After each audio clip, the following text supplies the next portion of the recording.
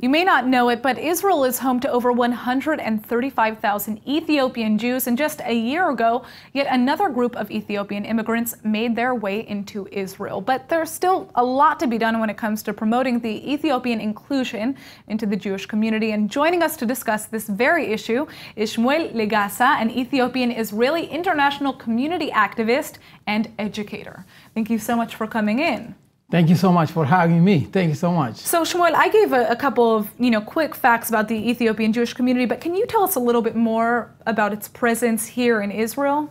Yes, Ethiopian Jewish community, it's over, I can say, over 35,000 in Israel, and our young generation is fast, it's growing, and also there are a lot of Jewish yet to come back to in Ethiopia, and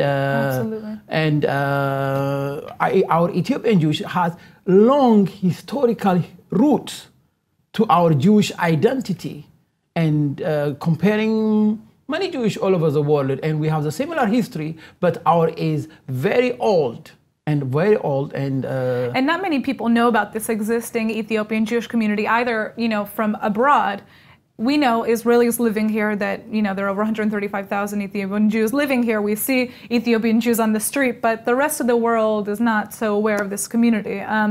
But, there's still a lot of steps that need to be taken in terms of integrating the Ethiopian Jewish community into Israeli society. Would you say that the Ethiopian community is properly integrated right now? Yes, there is a problem integration. Any new community comes in any kind of country, and especially when there is no much of lifestyle and there is a difficulties. In addition to that, we have, some kind of racial discrimination. That's fact and real. But at the same time, we can't deny there is a lot of good steps are taken. Right. But the world and the international community need to know that Israel is not some kind of a white nation that other people think. No, Israel is inclusion of many kind of peoples, like me, like you, like any other one. And due to that fact, Israel is a land for black and white and all people.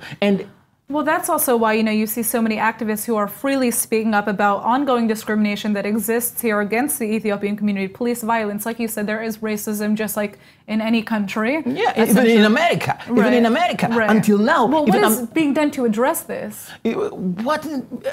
I myself, personally, I am not satisfied with the action that is taken.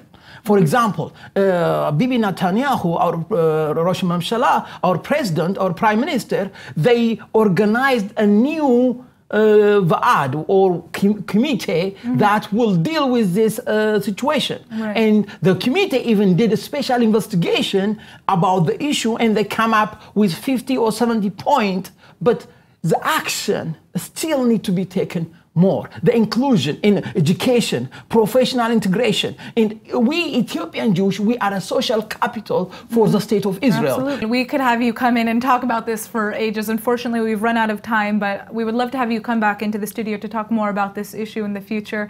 Thank you so much for joining us. Thank you so much. Thank you so much.